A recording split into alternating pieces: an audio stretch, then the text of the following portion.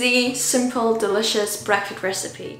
Hello guys, my name is Stephanie from Lifestyle with Stephanie, and if you're new to this channel, hi, I do lifestyle and nutrition content as I study for a master's in clinical nutrition, and today I'm going to show you what I almost eat every day for breakfast. I'm going to put it all in chronometer and tell you the nutritional contents of it, how it fills you up, how it makes you happy, and how it makes you healthy, and if you want to lose weight, how it can help you lose weight and have a good performance if you exercise. It's an amazing breakfast. I have it almost every day because it's delicious. I even have it in the winter, although it makes me freeze inside. You'll see in a second why. Anyhow, I hope you're interested in this video, and let's just stop the talking and get right into it.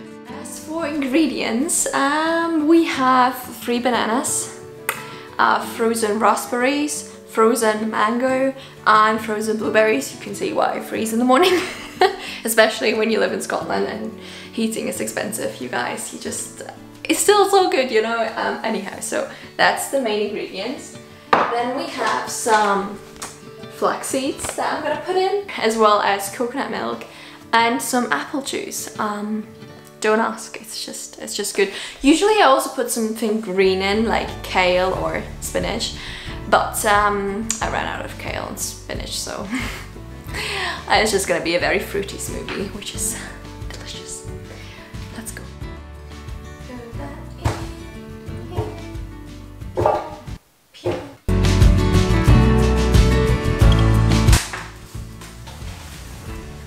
Some water.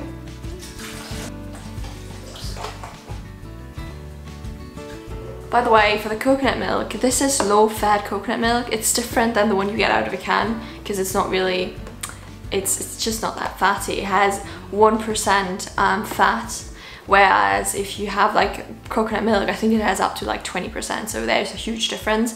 And especially for the morning, I would recommend starting low-fat. You just need carbs basically to get the energy to your body, whereas if you eat a fatty meal, you feel kind of sluggish, and in the morning we don't want to feel sluggish, do we? So highly recommend low-fat ingredients like this beautiful milk.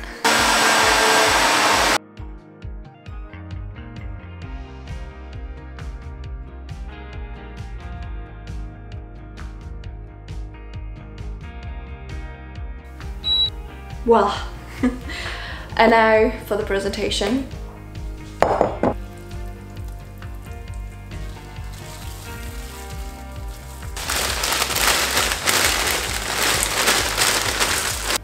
Alright, so I'm gonna enjoy this now, and then I'll be back on my laptop showing you all the ins and outs when it comes to the nutritional contents of this beautiful smoothie bowl soup.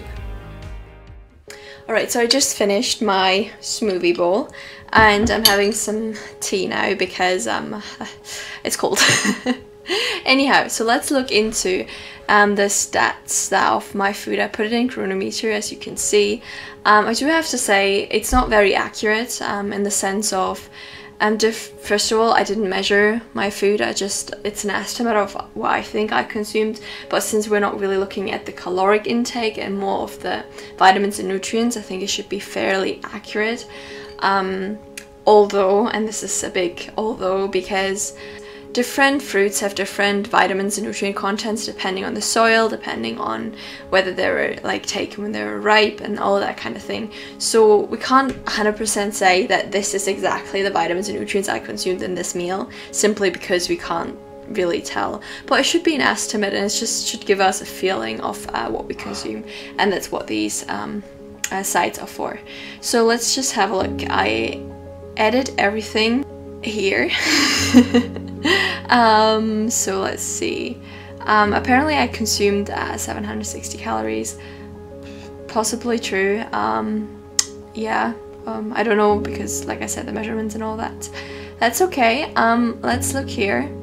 As we can see, for the vitamins, it's just the first meal of the day and we're already having all the essential vitamins that chronometer suggests here, for example, present, obviously in different quantities, but this is looking good so far. Same with minerals.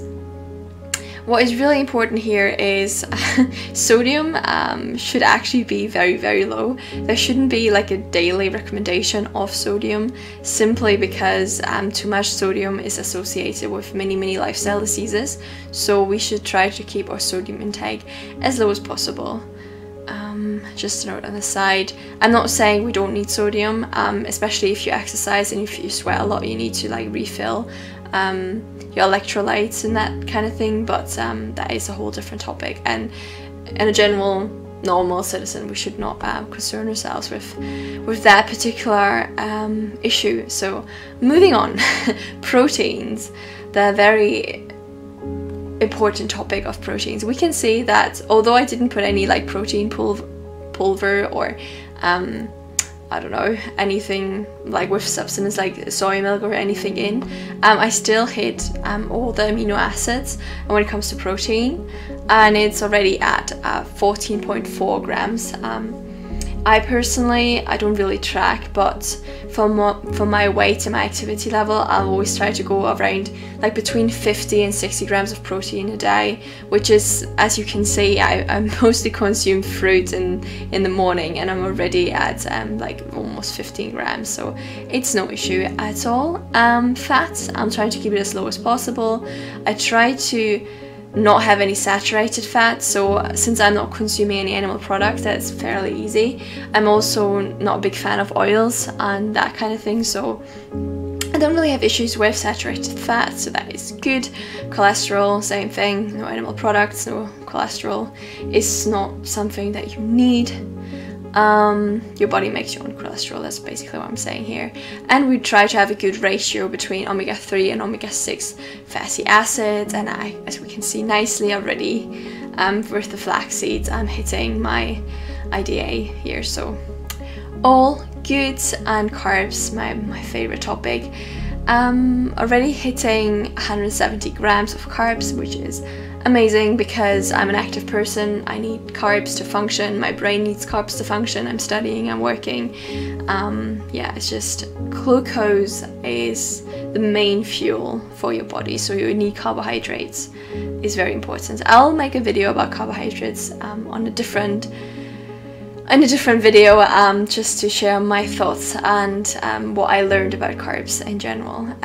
Fiber, awesome. The more fiber, if you have a healthy gut and if you don't have any issues, the more fiber you can eat in the form of a variety of different plant foods, the better your gut flora will love you.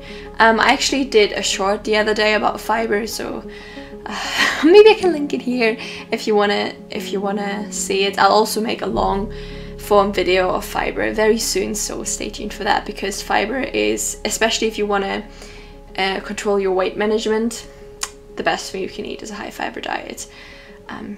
Anyhow, that is that for the day. If you're interested in any specific vitamin or mineral, let me know and I can maybe make a video about it.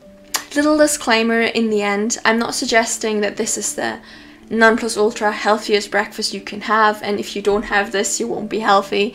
Not at all. It's just one thing that works very well for me.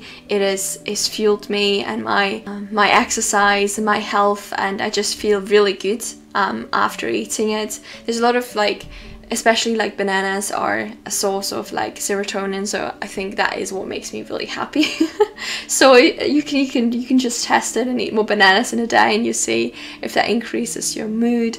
Yeah, like I said, it's fueling, it's full of vitamins. We all hit all the basic minerals, nutrients, all the protein is there, even though there's no protein powder in it. So if you still look for the perfect breakfast, I recommend giving this a go because it's seriously delicious and on the cheap end actually, because all these ingredients are not that expensive, luckily, because I mean, I'm working, but I'm also still a student. So anyhow, this is the end of the video. I hope you enjoyed it. Let me know what you think in the comments. Also, don't forget to subscribe.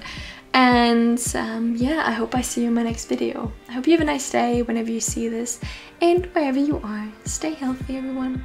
Bye. 7 hours driving on the highway, far away, far away, far away. Every moment I was spending on regrets was such a waste. set your waist, set your waist. Looking on the sea.